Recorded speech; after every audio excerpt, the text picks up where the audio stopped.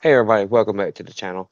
Today I'm going to show you guys um, how to disable the upcoming, or if you may already have it, it's Windows 11 Recall. It uses AI to allow Recall to take screenshots of you on your computer, and if you're like me, hell no, I'm going to show you how to disable that. If you already have the update or it's coming, there's no way to not get it.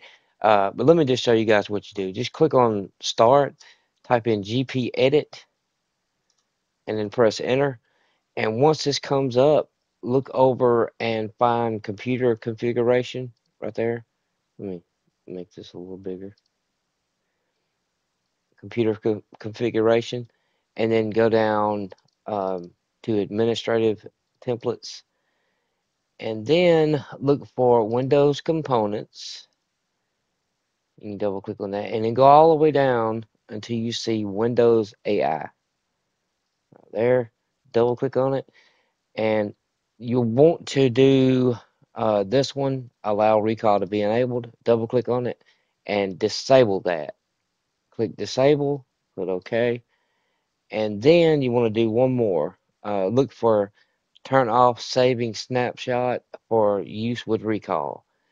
And this one was kind of tricky the way they worded it. Um, but it says turn off saving snapshots for use with recall. Double click it, enable that because you want to turn it off. So enable, okay, and just close that out and you're good. But I hope you guys like this. I hope it helps you out. And let me know down in the comments if you want to see more videos like this or whatever. But I appreciate you guys watching. I'll see you next time.